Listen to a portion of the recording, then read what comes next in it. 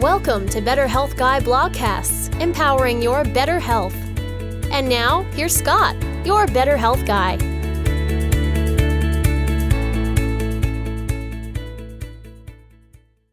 The content of this show is for informational purposes only and is not intended to diagnose, treat, or cure any illness or medical condition. Nothing in today's discussion is meant to serve as medical advice or as information to facilitate self-treatment. As always, please discuss any potential health-related decisions with your own personal medical authority. Hello, everyone, and welcome to episode number 140 of the Better Health Guy blogcast series. Today's guest is Dr. Greg Nigh, and the topic of the show is the devil in the garlic. Dr. Greg Nigh is a primary care physician, naturopathic oncologist, and acupuncturist. He is a 2001 graduate of the National College of Natural Medicine, where he completed both the Naturopathic Doctor program and the Master of Science in Oriental Medicine program. He is an avid researcher and has published several peer-reviewed papers covering sulfur metabolism, glyphosate, cancer, and other topics. He has been a prominent voice within the naturopathic profession. He's spoken at dozens of conferences, both nationally and internationally, on topics as diverse as hypnosis in clinical practice, cancer cell metabolism, naturopathic treatment of strokes, the use of therapeutic diets in the clinical setting, and much more. He has spoken at the Conference on Physics, Chemistry, and Biology of Water, which takes place annually in Europe, where he's educated researchers from around the world about the unique role of sulfur in the maintenance of water structure in the body. In addition to his work with cancer patients, he also works extensively with Lyme disease, mold toxicity, and related illnesses, chronic fatigue and fibromyalgia, gastrointestinal symptoms including inflammatory bowel disease, and many other challenging conditions. He's received additional training in both environmental medicine and heavy metal testing and IV chelation therapies. He creates comprehensive detoxification and rebalancing programs related to all of these conditions, utilizing one of the widest ranges of therapeutic modalities available. He is in practice at Immersion Health in Portland, Oregon, and now my interview with Dr. Greg Nigh. Sulfur sensitivity or intolerance or dysregulation is not commonly discussed, and yet it can cause a number of symptoms and conditions in the body. I personally always do better with ongoing use of molybdenum to support my sulfur pathways. And in fact, now I use the specific molybdenum that I learned about from Dr. Nigh's excellent book, The Devil in the Garlic. I'm excited to have him here today to shed some light on this important topic. Thanks so much for being here, Dr. Nigh. No, I'm very happy to be here. Yeah. What was your own personal journey that led you to doing the work you do today, and why did sulfur become part of that conversation? Yeah, and I'll try to tell it in a different way because I've told this story a few times. But basically, it was so clinically, I work very closely with a nutrition therapist, Maria, and we were doing a lot of different kind of diet modifications. And Maria had been trained in the GAPS diet protocol, gut and psychology syndrome, and had implemented that with lots of people and had really great results with many people, but a few people just did not do well, and they became toxic, and they just stayed toxic. They never got over that toxicity. And so that was happening over there, and I doing, just being geeky and just reading a lot of research on various things because that's just my thing. And I happened to read this article by Stephanie Seneff about, her theory about nitric oxide synthase and how this enzyme is really orchestrating this really delicate balance between sulfate and nitrate in the body. And I was like, oh my gosh, that makes so much sense. And so, just because it's what I do, I just sent her an email and said, that was a freaking great article. I really that was great. Anyway, so that launched into a kind of a dialogue that led to a series of just phone conversations between us because she was very interested in my clinical side and I wanted to pick her brain about her research side and ultimately figured out, the problem with these GAPS patients is that they're getting sulfur overload. And so Maria and I initially, I kind of asked her if she could come up with a low sulfur diet that we could just try with people. And that ended up being like, oh my gosh, it was sort of this revelation with the people that were having the GAPS problem when we would do a low sulfur process. And at that point, we were very early in it. We didn't really have it as developed as we do now, but it became clear really early on that, oh, this is a significant problem for some people. And so really it was then just over time. And then, Stephanie did a lot more writing about sulfur and sulfur metabolism. And then she and I ended up writing some things together about that and really diving more deeply into that whole metabolic process and how that then gets reflected over on the clinical side. I can imagine your conversations with Stephanie Seneff were fun ones because I know she. I think we would say fun. I would find it fun too. Yeah, there's maybe 7 people that would find that fun, but yeah. So for people listening that don't know a lot about this topic yet, what is sulfur? Are there good sulfurs and bad sulfurs, or maybe said differently, symptom producing sulfurs? Talk to us about the cast of characters when we're talking about sulfur. Yeah, so sulfur is, our body has to have it constantly. We need lots of sulfur all the time. And it's coming in dietarily. It's all coming in through the tube, essentially, all of it, in various forms. And so there are lots of different kinds of sulfur compounds that are packed into foods. And some large percent of that sulfur has to ultimately get converted to sulfate, because that's the gold that the body needs. Now, there are other things the body needs, but we have to have a lot of sulfate being generated all the time. And so whatever form the sulfur is coming in, there are mechanisms for kind of harvesting the sulfur out of those compounds and generating sulfate through various oxidative and enzymatic processes. And so, a compound like garlic has an enormous number of sulfur compounds in it. It's not the highest concentration of sulfur, but it has the broadest range of sulfur compounds that I'm aware of. And Maria had told me about this, that she had read that. And garlic in particular has a unique way that it gets metabolized. Those compounds get metabolized in the red blood cell, which, anyway, that's kind of a side, but it is unique in how it gets processed. But all of dietary sulfur, even people drinking well water, I have a number of patients who tell me, oh yeah, they can smell sulfur in their water, or they know that their health got worse when they moved into a house with the well water and drinking the water, and they found out that there was a lot of sulfate in there. So, so these various sulfur compounds come in, and some of it in our food is in the form of sulfur dioxide, SO2. The tiny bit, usually as additive, is in the form of sulfite, SO3. And then we're trying to get those to SO4. So, it's an oxidation to get SO2 to SO3. And then it's an enzymatic thing involving molybdenum, as you mentioned in the intro, that gets you from SO3 to SO4.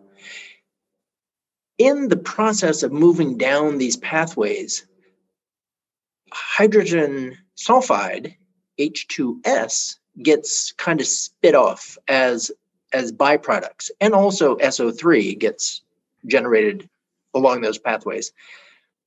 And it's really, it's in the balance of all of these things that determines whether or not we're going to be symptomatic with sulfur issues. So that's kind of an overview. If I just try to summarize that, so sulfur itself that's coming in is more or less neutral. Sulfite is, I would say, bad. Sulfate is good. And then hydrogen sulfide is kind of mixed, or can be good or can be bad. Yes, I think that's a good way of putting it. Yeah, hydrogen sulfide is crucial for lots of really important things. It's just when it's in excess that it becomes problematic. And I'm glad that was a good way of putting it, because I stole it from your book. So I thought it sounded familiar. Yeah. What are some of the symptoms that someone might experience when they have sulfur, what I'm going to term dysregulation? Are there hallmark symptoms that should lead someone to considering exploring this sulfur arena as a potential contributor to their condition? Sure, yeah. So kind of the standard picture would be brain fog and concentration issues. Often that can be even moving into anxiety and panic attacks for some people. Skin is major. Just eczema, dermatitis, things that don't get resolved on the skin, or sometimes it's just itchy or feeling, it's not, you can't actually see it, but it's just itchy. Heat. So sulfur energetically is a hot compound, just volcanoes. Think of volcanoes. So eruptive, hot, like acne, cystic acne, hot flashes. And again, I mean, I've mentioned this before, but it was really an accidental finding that, I would have menopausal women who would come in with gut stuff or something that made me think, oh, let's do the low sulfur thing. I send them to Maria. She gets them oriented to the diet. And then they would report back that their hot flashes were gone. And I didn't even really think that was, I just assumed that was, that's estrogen and yada, yada. It never occurred to me that those would resolve by doing a low sulfur process. But in fact, it was and has been really striking how many women will have, if not a complete elimination, a dramatic reduction in the number of hot flashes by doing the low sulfur protocol. Yeah, it's interesting that you bring up skin and also the fact that it's kind of heat. Because for me, when I need more molybdenum, it's kind of a burning sensation in my forearms that's just kind of subtle, but tends to resolve when I get that dialed in a bit.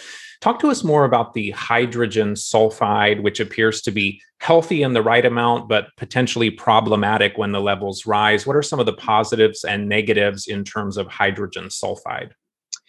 Yeah, so hydrogen sulfide is the third now recognized gasotransmitter. And that is to say that it functions in many ways like a neurotransmitter, serotonin, dopamine, yada, yada. But as a gas, it is, so if it's produced in the gut, which it often is by sulfur-fixing bacteria, and we'll talk about that more, but once it's produced, it can diffuse across the lining of the gut. I mean, it moves anywhere in the body as a gas. It passes through the membranes, ultimately to the brain, and it plays a role in memory formation and concentration. And it is a vasodilator. And so it helps to lower blood pressure. It helps to slow the heart rate. It plays an important role in immune regulation. It has a very, very broad set of roles in the body. And the issue then, of course, is in the dose is the poison. For some people, for reasons that we will get into, some people overproduce. And in doing so, it causes, things get exacerbated. So now it's not helping form memories. It's actually clogging the memory. It's clouding. Brain fog is so common for people in this situation. Or people have blood pressure that is too low, where they're getting, they're commonly getting dizzy, and every time they stand up, they're woozy, or their heart rate is too low. And, I have had people with a heart rate in the 40s and 50s at just resting, and not because they're athletes. And very commonly too, when you check in, they say, oh yeah, my mom was like that, and my grandmother too. It's like there's a family tradition of having low heart rate, low blood pressure, or other, skin stuff or whatever. It's commonly familial. And then that points to various genes that are potentially clogging up the system. So do you see more of this sulfur dysregulation potentially in people with POTS, or is that a different condition? I know there's other causes of POTS, but is the sulfur piece one of those puzzle pieces? I'm always going to pursue the sulfur aspect. And very commonly I'm pointing out to people that I don't really people with very complicated medical pictures. And, they'll read my book or they'll hear one of these podcasts and they'll say, oh my God, that's me, that I'm so that. And what I think is true is that many of those people do have a sulfur issue and it is causing many of their problems, but it's usually, not always, usually it's not causing all of their problems. It's just that you have to, I personally, that's where I stick my foot in the door and get it open and enter into the, sort of the larger picture. I come at it via sulfur because I think if I don't get that figured out, the other things are not going to respond in the way they're supposed to. So sulfur is definitely a very widespread problem, but I don't think I don't claim it explains everything. I just think you got to take care of it. Sure, that makes sense. Are the, quote, bad sulfur compounds like sulfite, maybe even excess hydrogen sulfide, are those bad for everyone or only people that are either more sensitive to those materials or that have impairments in their sulfur pathways? Well, that's a good question. I think, sulfite, I think, is in a little bit of a different category because there's very little that I can find that suggests that sulfite has positive biological effects. It seems pretty clear. I found like one mouse study that said it did something good for lymphocytes or something. But other than that one mouse study, I haven't really found anything good. So with sulfite in particular, remembering that there's just one exit for sulfite, it all has to go through sulfite oxidase. It can't be directly oxidized for some reason. And I find that curious. It has to enzymatically be oxidized. And so absolutely, there are people with glitches on the gene that make that enzyme that will compromise its function. There are reductions in the amount of available molybdenum that will compromise its function. There are heavy metals that will displace molybdenum that will compromise the function. So there are, with sulfite, there are certainly some things that we encounter in our world or that happen that reduce our ability to get that sulfite detoxified, which then leads to headaches. And, a lot of people experience sulfite sensitivity and, with headaches are very common, but it's it's like a sympathetic activation that happens with sulfite. With hydrogen sulfide, it is an essential component of our physiology. We need to have hydrogen sulfide all the time. And in fact, we're making it all the time. We make it by gut bugs. We make it enzymatically in our cells. We are constantly generating hydrogen sulfide. It is a necessary gasotransmitter, plays a very important role in the body. The problem only comes in when it becomes in excess. And again, this is, I have this whacked out idea that it is potentially adaptive for us to be making excess hydrogen sulfide. And the reason for that is that if the pathways to generate sulfate get impaired, we have to find another way to get there. And hydrogen sulfide becomes a substrate that our body can use to generate then sulfate directly in the cell. But normally the sulfur compounds that come in and ultimately the activation and generation of sulfate is happening in the liver. But there are various things that can happen along that route from malabsorption or intestinal inflammation to issues in the portal vein and liver insufficiencies and all kinds of things that can throw roadblocks into that generation of sulfate that should be happening in the liver. And if we're not doing it there, we got to figure out a way to do it out here in the cells. And the way to do that is to create hydrogen sulfide, because hydrogen sulfide in the cell can then be turned into sulfate. So it is an adaptation to generate more of that hydrogen sulfide. Unfortunately, it causes symptoms. In a perfect world, it sounds like the ideal would be to have incoming sulfur become sulfate but in some people, the conversion isn't happening in an efficient manner, that we get this buildup then of hydrogen sulfide potentially, that we have sulfite. Talk to us a little bit more about how sulfur becomes either sulfite, hydrogen sulfide, or sulfate, and why does it end up going down one pathway or another? That may be a more complex question than there's a short answer for, but maybe you can just talk to us a little about that mechanism. Yeah, well, gosh, how do I jump into that one? The main pathway we're talking about here is the sulfation pathway. And sulfation pathway, it touches the methylation pathway, spins up here, and it's homocysteine, goes to methionine, goes back to homocysteine, and it just keeps spinning. At homocysteine, that homocysteine can either move back up to methionine, or it can head down the sulfation pathway. I guess I don't know if they're oriented up and down in the cells, but I just think of it that way. So the homocysteine can then get drawn down the sulfation pathway. And the first enzyme in that is CBS, which is one that many people are familiar with when they read a lot about sulfur. And then that gets you, CBS gets you to cystathionine. And then another CBS reaction gets you to cysteine.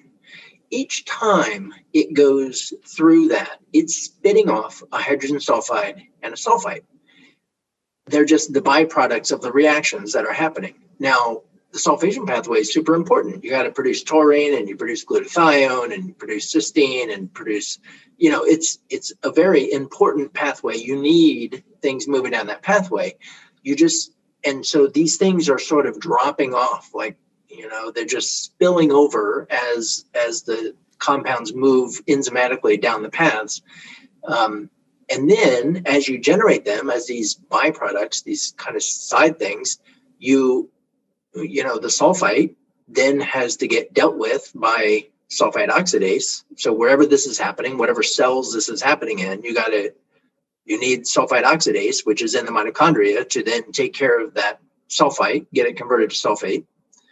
And with hydrogen sulfide, again, it's just, our bodies have this crazy, amazing way of just keeping everything in balance in the way that it needs to, so that we're not making too much or too little.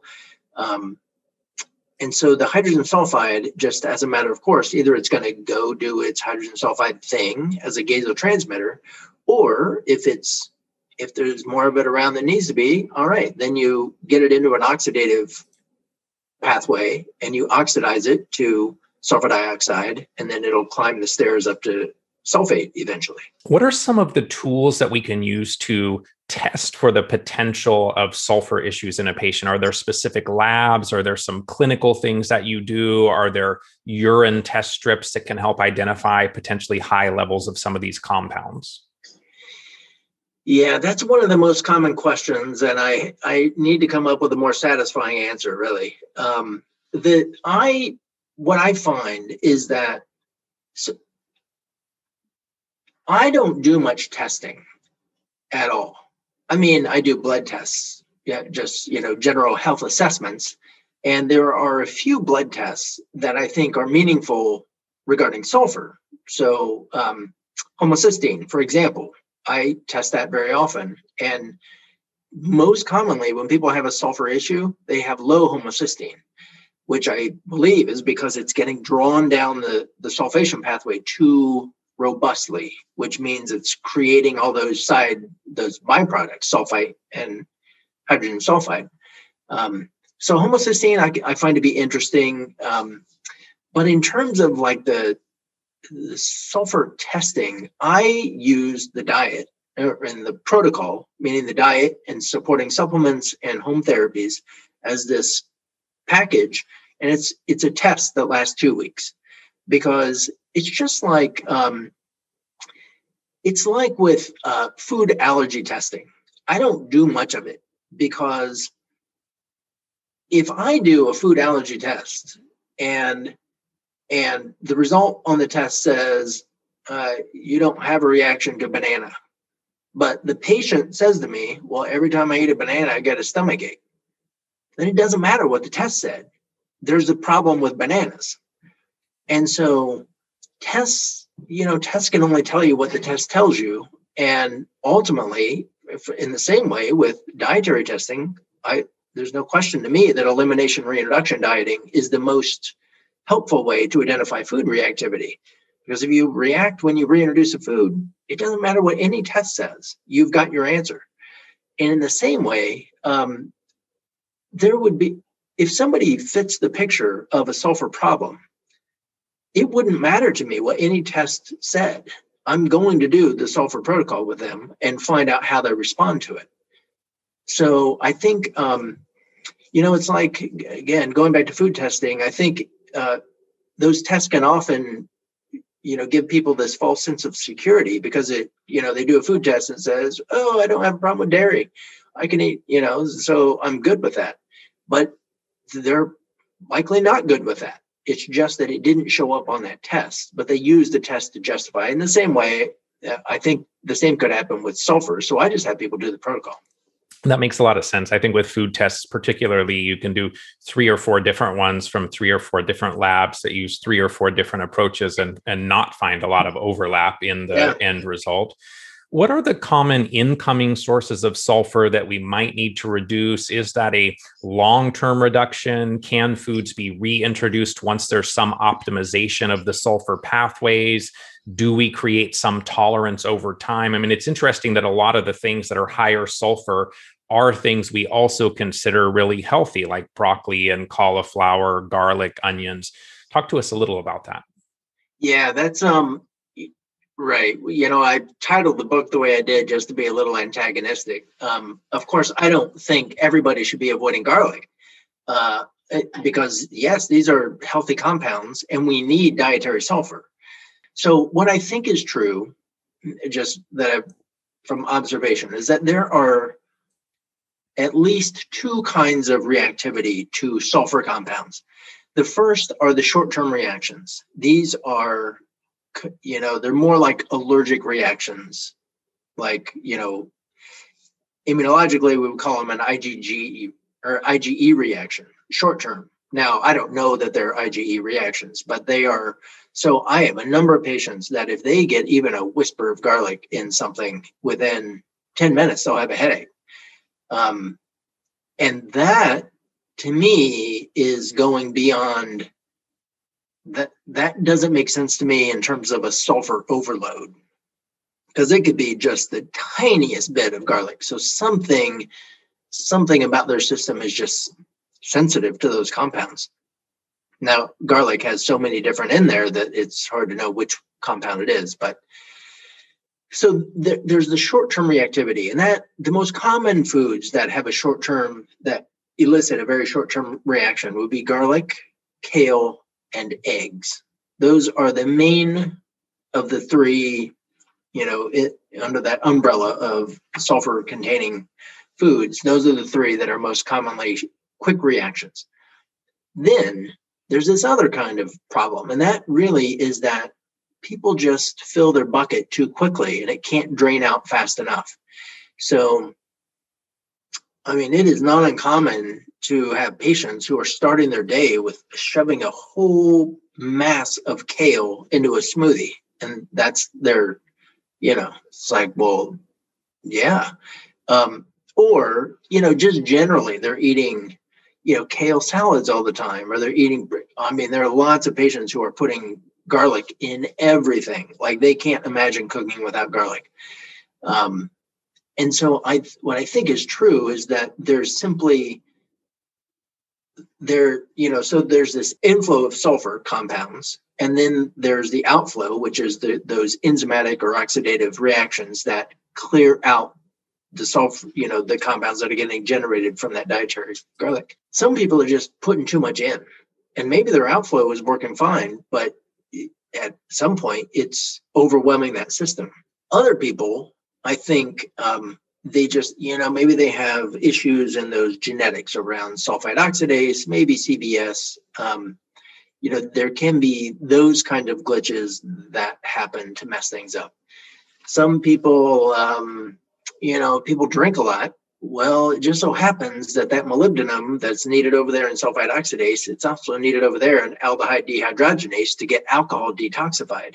And so a common question that I ask everybody is, people that look like a sulfur issue, how do you do with alcohol?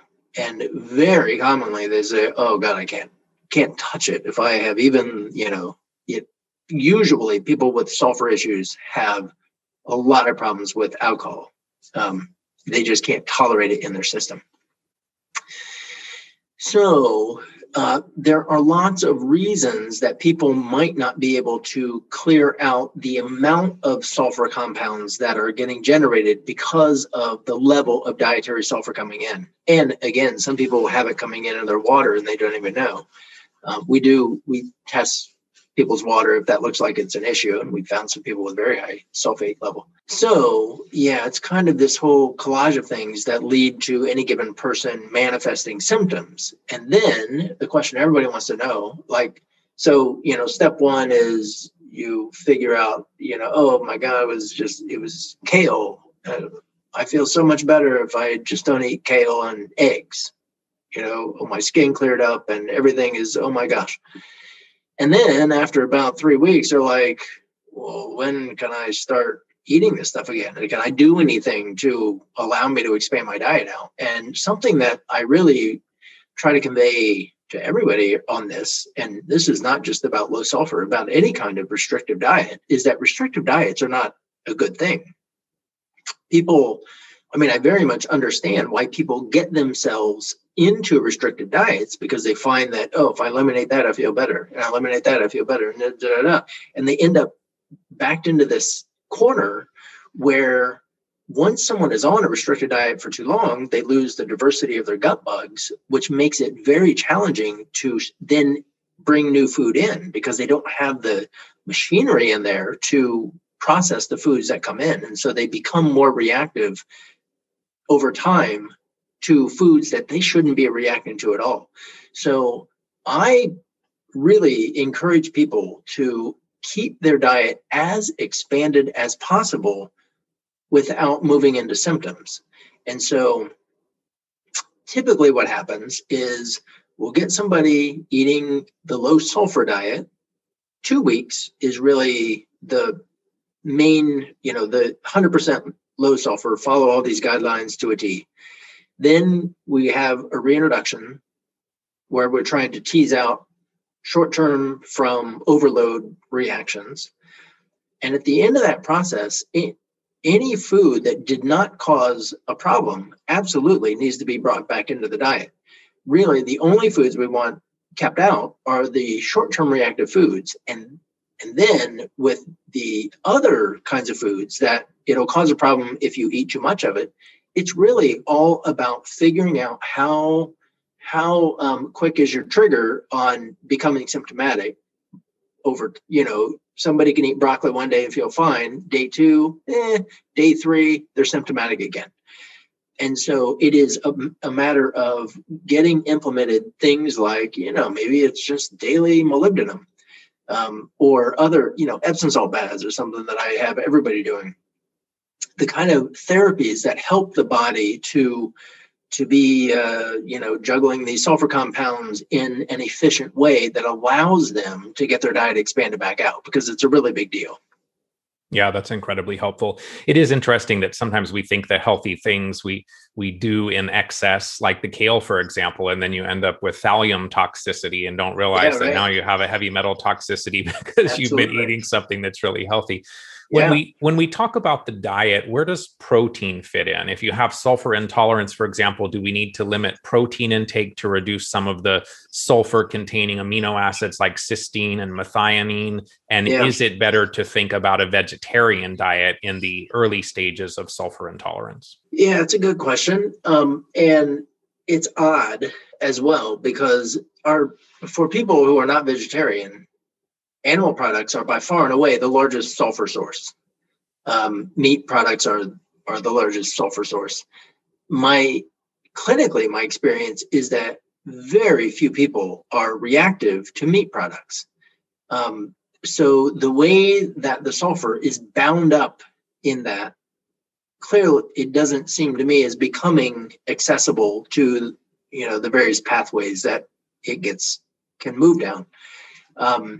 So with the diet as we have it set out, the first week is vegetarian, just to try to bring down the level as much as possible, just to empty the bucket. But then during the second week, there are, she has recipes and stuff in her book that allow, animal products come back in, not eggs, but other animal products come back in. I have had a couple of patients, I can think of two over, whatever years now, who did, one thing that's unique about reacting to animal products or animal meat is that the reactions that happen were like, wow, like major reactions, huge reaction. And I know that one of those patients was an Ehlers-danlos, and I think the other one was too. The other one might have been a mast cell patient. I was thinking they were both Ehlers-danlos, because it was a curiosity to me that those, what are the chances that two Ehlers-danlos would have a strong reaction to animal protein like that. But generally, I don't find that animal protein is problematic. Now, Maria has definitely noted that. So there are some people using like pea protein. That's a high sulfur protein. And so that's ixnay on her list. But the proteins generally don't seem to be as significant a source of, especially the short-term kind of reactivity, as the vegetables. Vegetables are much more common.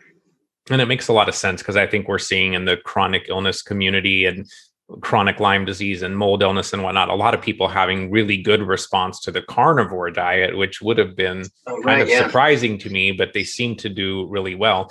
Do we need to consider dietary sources of sulfite as well and avoid those? And is that a different list than those that are bringing in the sulfur? Yeah, different list, and not an intuitive list at all. Cruciferous, like, okay, you can say cruciferous equals sulfur.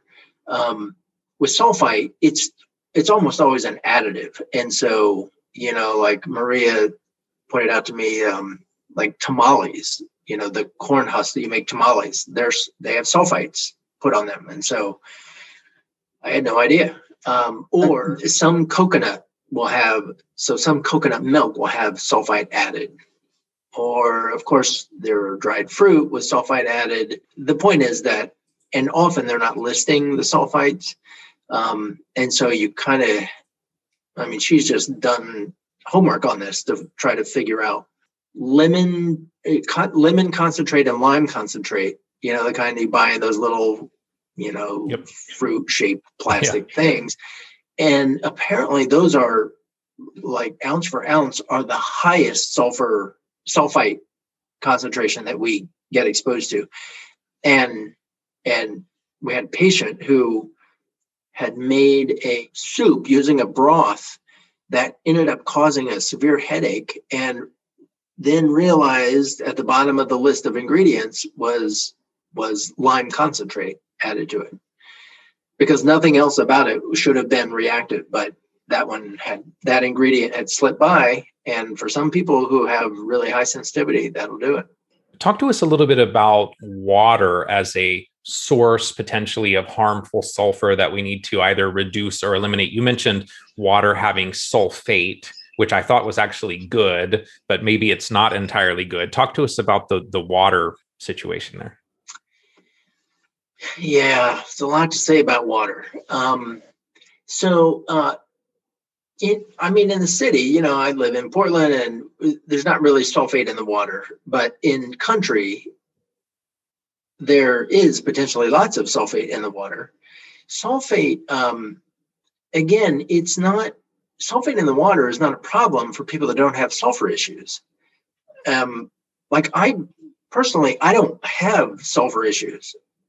I have never found myself to be reactive to any of the stuff that I tell people they're not supposed to eat for this thing. But with sulfate, there are particular bugs. There's the Wadsworthia, I think is the name of the bacteria, that will turn sulfate into hydrogen sulfide. And there are a number of people who, you look at the GI map, which I don't do a lot of GI maps, but a lot of people bring them to me and show me. And that's one that is commonly elevated. So when that bug is around, and I'm sure there are others that can do this as well, but I know that one has stuck in my mind. If sulfate comes in, that sulfate, before it can make its way, through digestion, portal vein, liver, activated to biologically active sulfate, before all that, the bugs can harvest essentially the sulfur and create hydrogen sulfide out of it. So, for some people, it's fine to take in sulfate and it does what it's supposed to do. But for people with dysbiosis already in place, it can be problematic. And does that same dysbiosis that leads to sulfate being converted to hydrogen sulfide, does that come into play when we're getting sulfate through Epsom salt baths or no? No, what I love about Epsom salt baths is that it doesn't run into the bugs. So it is, because it is coming in through the skin and direct to the bloodstream, which means that it's not going to pass through the gut at all, and it will eventually make its way to the liver. And at the liver, it can be activated into PAPs, which is the active, the organic form of sulfate, which is really the gold biologically. So with Epsom salt baths, for the vast majority of people who do them, they have I've had some pretty profound resolution of digestive symptoms by people just doing Epsom salt baths. And the only thing that makes sense to me is that when you supply the body with sulfate, those bugs are not there to just annoy us. They're there to do something. And if we supply what they were there to do in the first place, then they'll go away. And I've had just a striking number of people who have really dramatic resolution of their gut issues by doing Epsom salt bath. So I think it's just because it helps to fix the sulfate problem.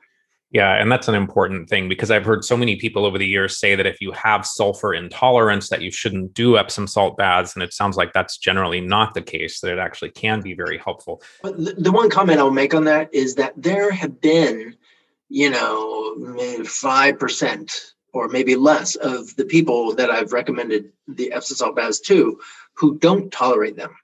And I think there are two possibilities that come into play there. One is that I think that there are some people that actually are in some sense allergic to, allergy is probably not the right word. I doubt it's an antibody thing, but their system simply doesn't tolerate, whether it's the magnesium or the sulfate, I don't know. Most people who say, oh, I took an Epsom salt bath and I felt terrible. Most of them, if you titrate them down so that they're starting maybe even like a quarter of a cup in a bath, or sometimes I got to get them out of the bath and we just have to start with a foot bath. And so they're just doing a quarter cup in a foot bath. And typically with them, you can titrate that up over time and they eventually get to the place that they're tolerating the higher doses just fine. So I think it's something about initiating detoxification, which both sulfate and magnesium are involved in that. So let's continue on talking a little bit about the gut, the microbiome, given that we have these sulfur reducing bacteria in our gut that use sulfur as an energy source. Is long-term avoidance of incoming sulfur potentially harmful to the microbiome? Wondering if you can talk to us more about the sulfur reducing or sulfur fixing bacteria, and are most sulfur reducing bacteria friend or foe? Yeah, again, I don't advocate people staying on a low sulfur diet for long periods of time, and except in very specific foods that get eliminated. But generally, I want to get people's diet expanded out. Realistically, there's essentially no way of eating a completely no sulfur diet unless we're just fasting. Sulfur, not only is it coming in with our food, but we also have this recycling system for sulfur in our system because the mucus is, it has lots of sulfur compounds embedded in it. And so mucus is a constant supply of sulfur to our gut bugs. And again, there are specific bugs that will harvest the sulfur out of the mucus and generate hydrogen sulfide and sulfite. And so, and that's a normal natural process. It's not that shouldn't be happening. That's just part of how we are recycling ourselves all the time. It becomes an issue. So with SIBO patients in particular, who are always dealing with this bloating and distended, and a question that I'm always asking, and for people with that symptom, is do you feel better the longer you are away from food? And most people will say yes. The longer they're away from food, the better, as eventually they got to eat and then it all goes bad. There are a decent number, though, who will say, no, it doesn't matter. I am always bloated. Even if I fast for 48 hours, I'm still feel distension.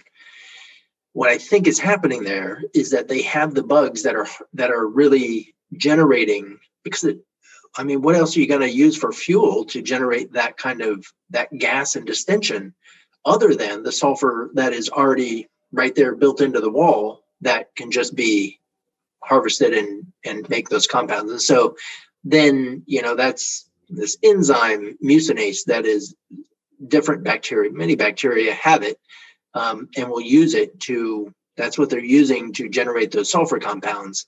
And so, you can do therapies that will suppress the activity of that enzyme. Generally, I'm not, my thing is that I'm not really trying to, I don't kill bugs very often. Because of that, I don't do a lot of stool testing. I do some. It's, if somebody's not responding in the way I think they should, I'll do a stool test. But, anybody who's got digestive symptoms, you're going to see things are going to be out of balance in their gut. And I'm not smart enough to keep track of which bacteria are the good ones and the bad ones. And, but you can't have this much of that. And they're just, I think, trying to manage the different populations of these bacteria, it's like trying to herd butterflies. They're so dynamic, and their levels are changing with every meal. We can, based on the content of the meal, we'll have population changes within 20 to 30 minutes, just completely remodeling itself in our gut. So, it's like looking at a single test is really such a snapshot in a dynamic range of time. So I don't focus too much on the bugs. I focus on just metabolics and getting the metabolics working the way they need to. Now, that's not to say I'm not recommending gut bugs. I do. I'll supplement with bugs. And I've heard many patients will tell me, oh, I've read you're not supposed to do probiotics, or you can only do these certain probiotics with SIBO. And that's not my experience at all. I've found people do absolutely fine with, in fact, a lot of things that people are hearing that they're not supposed to do with SIBO. I have never found a problem with it. But keep in mind, I have never been to a conference where I learned anything about SIBO, meaning I don't do SIBO training. Like, I don't go and learn SIBO protocols.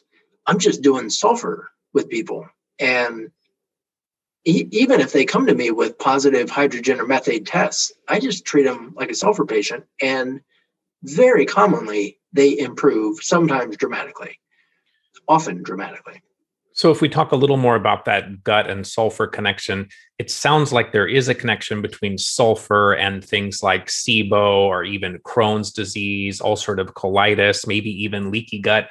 Isn't hydrogen sulfide now one of the newer tests that can be done for SIBO? Don't we look at that now in the realm of SIBO? Yeah. Yeah. Pimentel has developed that. And I've had a couple of patients do it, and I've ordered it for a couple of patients who really just wanted to see what the result is. Again, I personally wouldn't, I don't think to do it because it's not going to change my plan based on what that result is. I recently had a patient who has all the symptoms of SIBO and is miserable in 27 different ways, who did the test, and across the board, it's low. None of them came up positive. And so, it's like, which is not to say the test is bunk. It's just that, I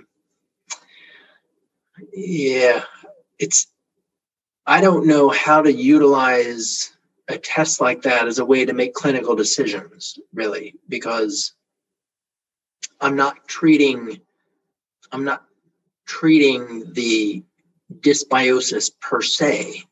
I'm more interested in treating why someone has become dysbiotic.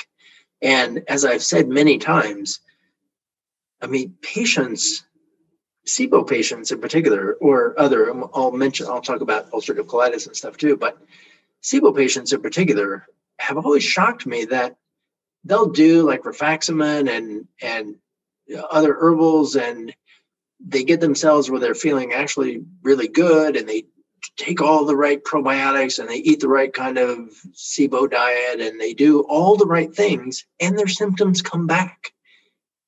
Like, it doesn't make any sense. The recurrence rate for SIBO after a successful treatment is tragically high. And even with people who are being really, really diligent to do all the right things to get their gut working the way it's supposed to again, symptoms come back. The only way that makes sense to me is that the body needs those bugs for something. It is bringing them back. And until that need is addressed, you can't, it's like whack-a-mole. You can't just smash it and make it go away. It's going to show up somewhere else. It will come back. So that's why I don't focus on killing the bugs. I don't really, the test results are not all that meaningful to me because I'm pursuing it in a different way. And to mention, just to comment about, yes, the ulcerative colitis, Crohn's disease, all the inflammatory bowel disorders absolutely have high levels of hydrogen sulfide getting generated at the interface, at the wall of the gut, which drives a great deal of that inflammatory process. We have, Maria and I have put, at least a dozen patients with some type of inflammatory bowel disease on, through the low sulfur protocol. And certainly more than half of them have had dramatic change in their gut. We've had some who, for decades, they have been kind of ruled by this inflammatory bowel process, that within like a week, they're symptom free just by going through this. Really shocking, like life-changing, which shocks me. I'm hoping to get some result, and sometimes it's really crazy. Most people with chronic illness seem to have impaired detoxification. They become bioaccumulators of toxins. And so I'm wondering how the sulfur discussion fits into a detoxification conversation. I know people think of methylation. Fewer people maybe are aware that phase 2 also has a sulfation pathway, and it plays a role in detoxification. So how is sulfation connected to methylation and to detoxification in general? Mm-hmm. Yeah, they're really closely tied together. But earlier I mentioned the homocysteine connection, which kind of is the tap point between methylation and sulfation. And so the sulfation pathway, one of the major byproducts, two important ones, are taurine, which is it's called an amino acid. Technically, it's not an amino acid, but it falls in that family. Taurine, which is an essential component of the bile salts.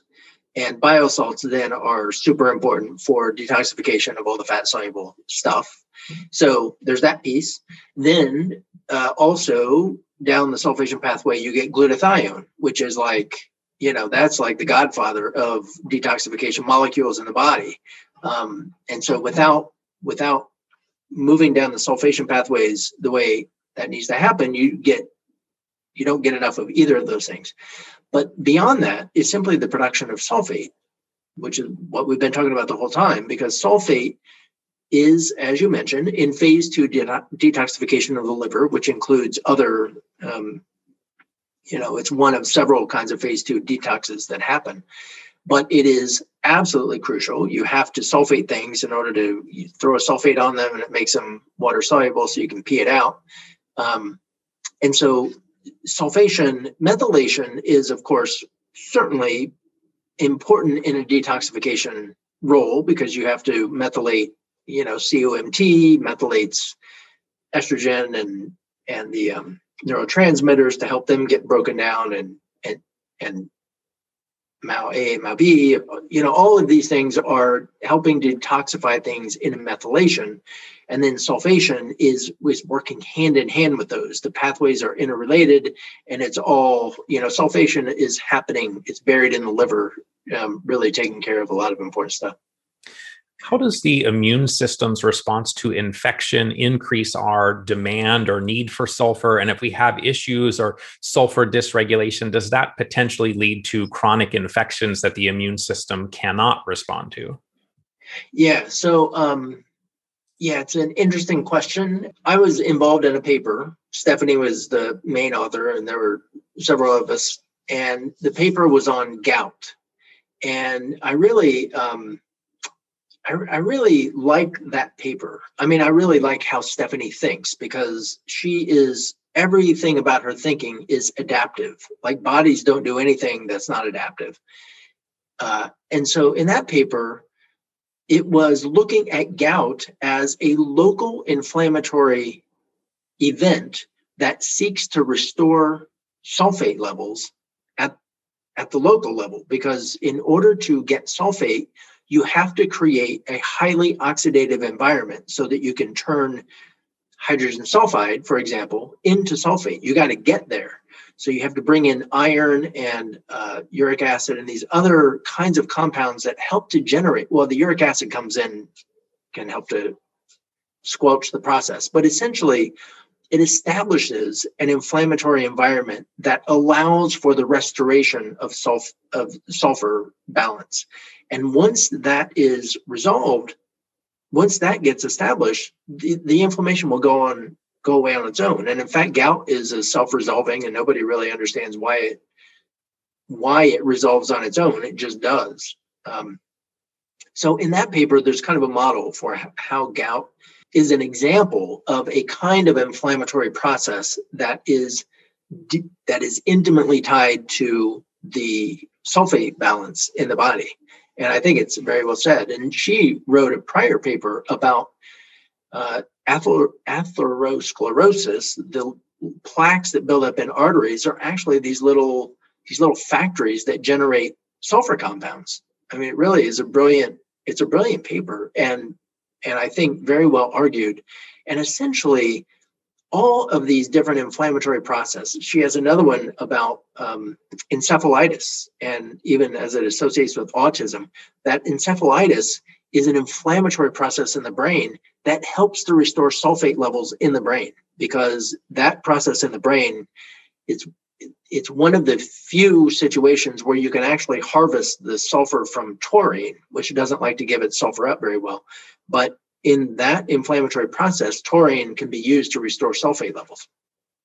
So I'm kind of talking around your question a little bit, because there are two aspects of how sulfur is getting used, or the relationship between sulfur and inflammation. One is to say that inflammatory processes in the body can be adaptations to help get sulfur restored.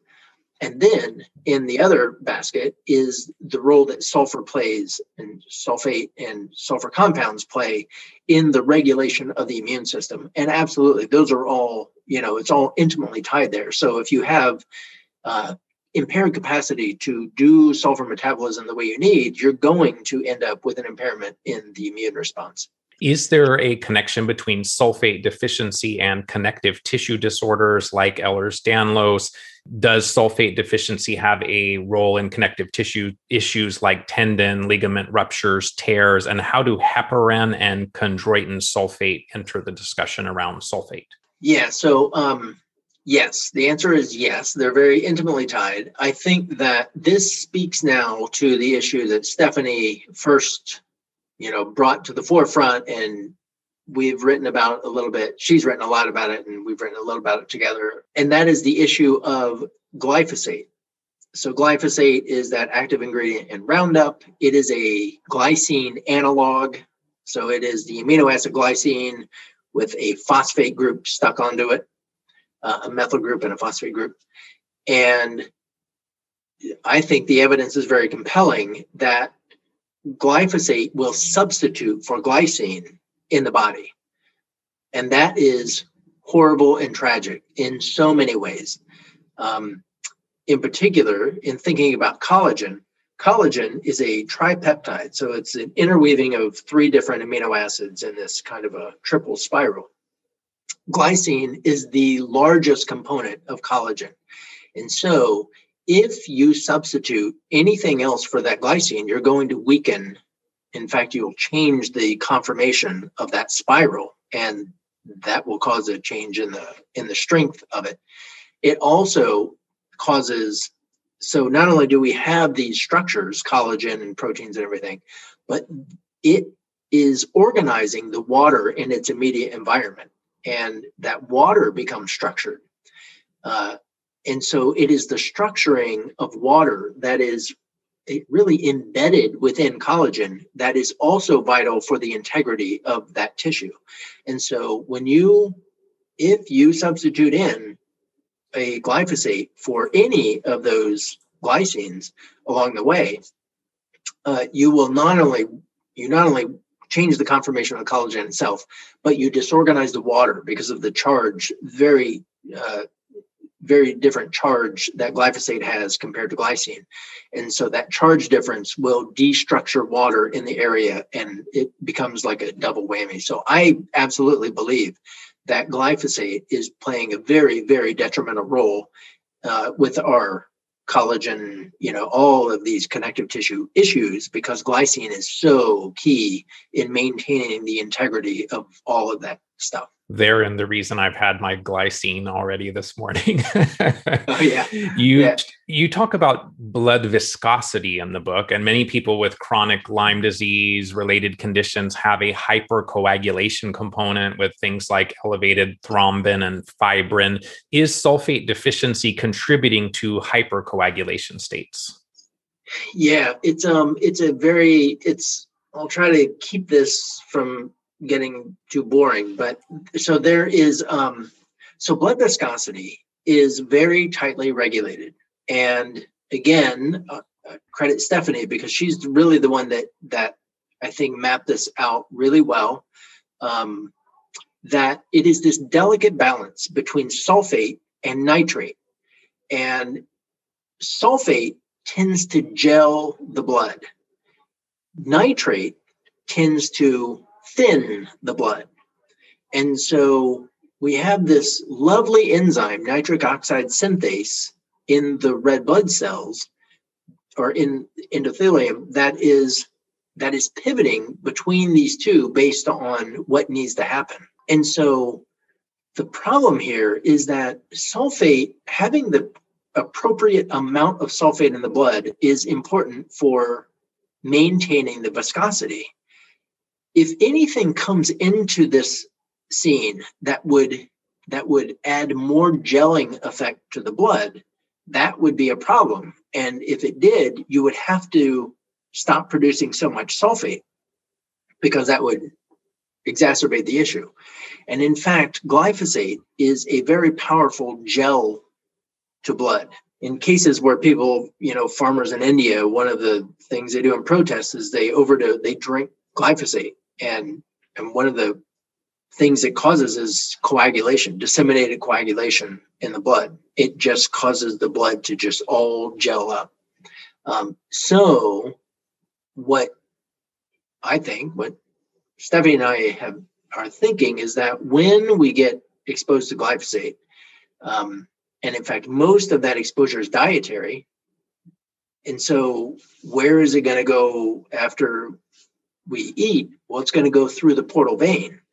So glyphosate in the portal vein, in fact, that's going to be the biggest concentration of it in our body, probably, at least in terms of the initial exposure. So it's going to move through the portal vein from the gut to the liver. in transit, it is gelling. It has a gelling effect. It sludges the blood in the portal vein, which, not only is that, impairing detoxification, but it's also a signal to the liver that you can't have more sulfate. And so it would essentially down-regulate the amount of sulfate in order to not overgel the blood. Again, this stuff ends up being really geeky, but the most recent paper that Stephanie and I wrote is about, it's in the journal Water, and the title of it is something like sulfate. It's about the structuring of water in the body, the role that sulfate plays in that, and the destructive role that glyphosate plays in that. And so, that's all, anything that she's an author on, she makes it mandatory that it's free access. So anybody who wants to read it, it's available out there on the web. I don't want to go too much into the gene conversation because I think that epigenetics play a bigger role than genetics. But I'm wondering, in the patients you work with that have sulfur dysregulation, do you find that their CBS and SUOX genetics, that they have more polymorphisms than average? Is there a connection there? More than average. I mean, I'm seeing a biased sample because the people who are coming to me are people who already have the sulfury kind of problems, and then they show me the genetics. But I would say I don't see an overly strong connection between what I see genetically happening and what I see clinically. The one exception that I've mentioned many times is in the sulfite oxidase enzyme. And when there are glitches in that enzyme, it is almost true to every person that there's going to be, they will have sulfur symptoms. They'll have sulfite symptoms. But beyond sulfite oxidase enzyme, the CBS is, of course, I look at it and there's CBS and there's CTH, which is another related in the sulfation pathway, and all the others. I'm still looking at COMT and all of those, because if you mess up methylation, you're going to mess up sulfation. But I'm not in the camp that feels like I could look at somebody's genetic report and come up with a treatment plan for them, because doesn't work that way. In our last several minutes together, let's get into some treatment conversation. I'm wondering if sulfur sensitivity plays a role in terms of why some people may not tolerate glutathione, and are there other supplements that we also need to watch out for or limit because of the potential sulfur contribution, particularly early on in these programs? Sure, yeah. And the answer is yes, I do. I have had, I remember early on when I started doing this sulfur stuff, and a patient came in and was taking, a bunch of garlic every day and lipoic acid and all these detox supplements. And all of the detox supplements, almost all of them are sulfur supplements, because sulfur and detox go together. But she was just she was that textbook picture of a sulfur problem. She's taking all these sulfur supplements. I said, I want you to stop all of that. Just don't take any of that, which caused a little bit of a panic, but she did. And she felt great. All the stuff that she was taking that stuff to treat, none of it came back. She just stopped the supplements, and her sulfur, that just allowed all that sulfur excess to get itself cleared out. And I didn't have to do anything else. It's it was all done at that point. So, and again, this is not to say that NAC and glutathione and lipoic acid are in any way inappropriate for most people. They're fine. I prescribe them for lots of people. It's just that they can be problematic. Glutathione in particular is kind of interesting to me. My sense is that when people are reacting to glutathione, they're not reacting to the sulfur in there. They're reacting to it because they're toxic, because maybe they've got mold toxicity or they've got heavy metals or something. And because it's so effective, it will start to mobilize stuff that's been hanging out that is not supposed to be there.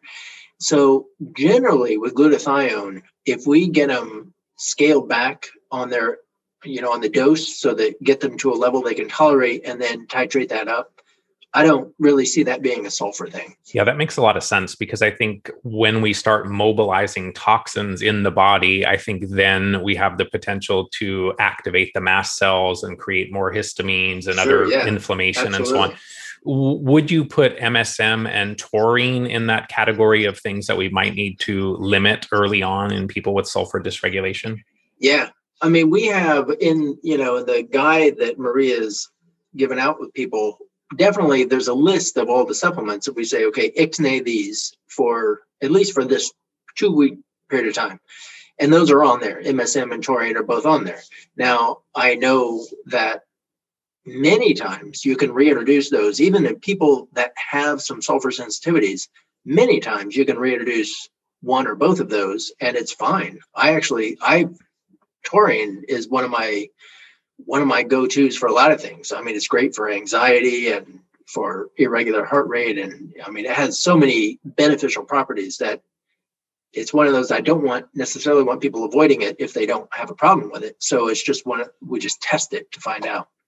So if we come back to a bucket analogy where we're essentially kind of overflowing from our sulfur burden, let's say, and that's what's creating symptoms, we've talked about ways to reduce what's coming into the bucket, particularly by reducing the inflow of dietary sources and supplement sources. But then how do we also increase the outflow or open the drains in the bucket so that we can minimize the symptoms people have from sulfur dysregulation? One of the key things that everybody has to do is that they're taking molybdenum.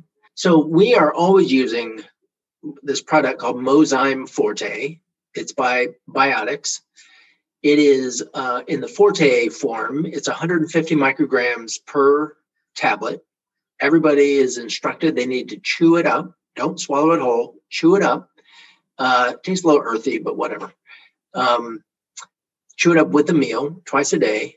And more recently, what I've discovered is that some people do quite dramatically better if they titrate that dose up. I mean, for years, I had people just do 1 twice a day. That was the thing.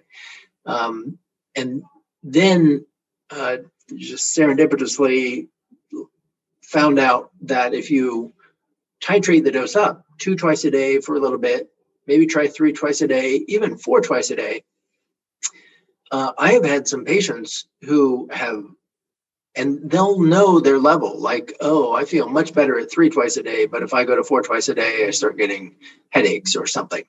But it's not everybody 2 twice a day is the right dose. So that one goes up. So anyway, so that is a major nutrient that we're using to keep the drain open at the bottom. And then there are other kinds of therapies that can be done to just reduce the production overall of hydrogen sulfide. So hydroxycobalamin is a form of B12 that will bind it up in the blood.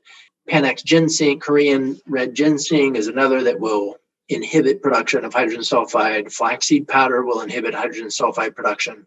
There are different ways that you can inhibit production of hydrogen sulfide while you're trying to clear out this sulfite to sulfate pathway. So that's going on. Then we got people doing Epsom salt baths so that, that helps to lower the number of bugs in their gut. If they are needing the sulfate, then the gut bugs, like we talked earlier, that can reduce at least the dysbiosis and the symptoms. And I assume the bugs are going away. And, other things we do, castor oil packs and, other kinds of supporting therapies and saunas, getting people to sweat because sulfur compounds come out through the sweat. So infrared saunas is something that we like to have people doing. I love that. Yeah, I've been using the Biotics MSOM Forte as well. I just learned the tip to chew it. So thanks for that, because I've not been doing that. I want to come back a little bit to the conversation about the aldehydes and molybdenum. So in people that have candida, for example, that are producing aldehydes in the body, it sounds like that can increase the demand on molybdenum such that they then maybe have more symptoms of sulfur dysregulation. Am I understanding that correctly? That's totally right. Yeah. And I'm glad you mentioned candida. Yeah. Alcohol, that conversion, yes. So there's the alcohol, just drinking alcohol. And then candida absolutely is generating aldehyde. So people that have that as an underlying issue, it absolutely can mess up their sulfur because of that, taking up all that molybdenum, because many of us are not getting much molybdenum in our diet. Here in the Northwest, again, Maria told me about this, I didn't know, but apparently the soil is quite depleted of molybdenum around here. So even people that are eating good, healthy, organic, locally grown food are not necessarily getting adequate amounts of dietary molybdenum. So it can exacerbate all of those issues. We know from Stephanie Seneff's work and from your work that sulfate deficiency is a major issue. We've talked about Epsom salt baths as a way to replete that sulfate.